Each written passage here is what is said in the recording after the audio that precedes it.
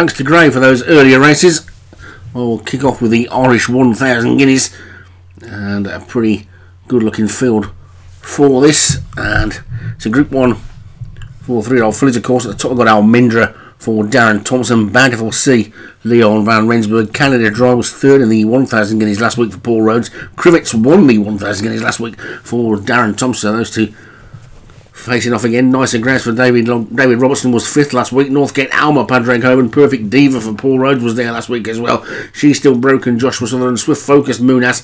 Vertigo for Derek Hinton. Waltzing Knight, G. Marison. And Yonkers Strikes for Vinnie Gerard. So 12 of them in this, and some of them reopposing from last week. Can Crivets do the double? They're away and racing and heading down the course toward through the first furlong, and it's She's Still Broken over on the far side, but now Perfect Diva's going through the challenge for that one, but it's She's Still Broken has got the lead, pulling for its head. Jockey wants to hold it back if he can, but the horse wants to go a little bit quicker. Almendra is in second. Bountiful Sea and Swift Focus are also up there looking towards the back. Yonkers Strikes is the back marker, can't quite decide to go around the outside or try and cut a path through the inside. There is a turn to take, so going the outside route may be a bit risky, but it's She's Still Broken who's in the lead by 2 lengths from Almendra in second. Bountiful Sea is third.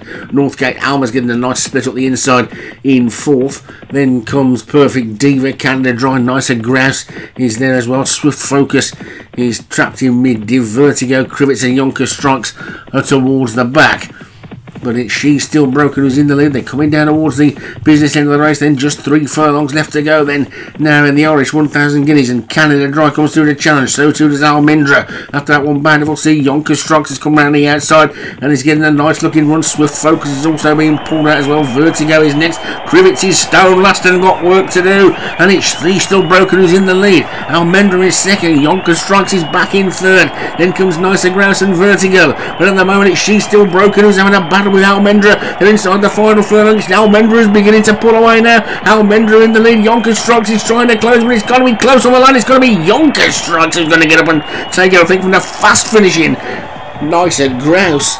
That's got to be close on the line. Nicer Grouse was coming through like an absolute rocket, and the form from last week turned on its head.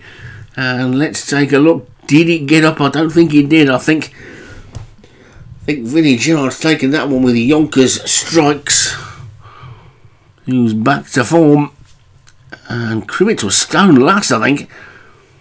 It's Yonkers Strikes who's the winner for Vinnie Gerard.